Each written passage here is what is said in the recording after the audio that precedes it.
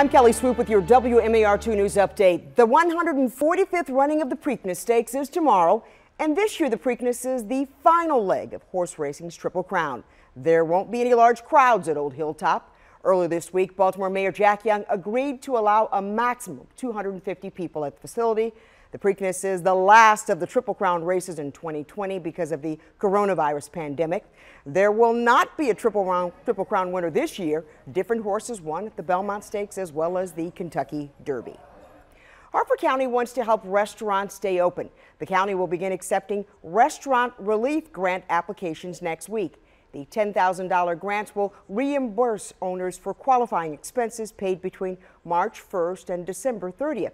Expenses include mortgage or rent payments, upgrades for carry-out service, seating enhancements and physical barriers. Food and beverage service establishments, including food trucks, can apply, even if they received a Harford County COVID-19 Business Relief Grant.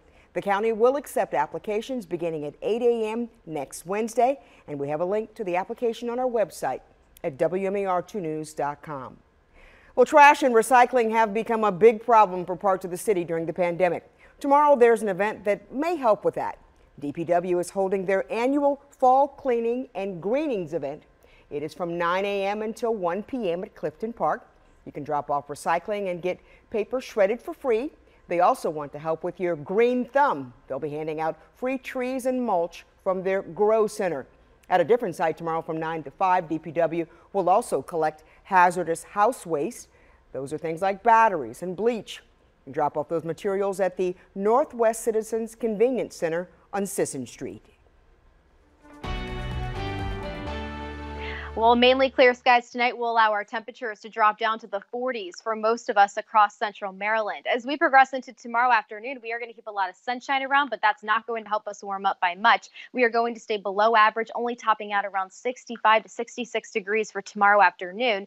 Into your Sunday will be slightly warmer, still keeping some of that sunshine around, but then rain chances increase as we head into early next week.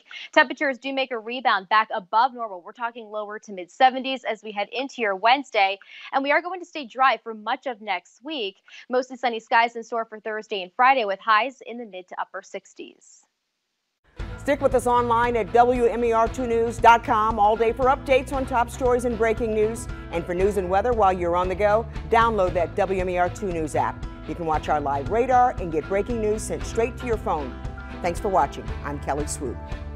This WMAR2 News Update is sponsored by Jones Junction.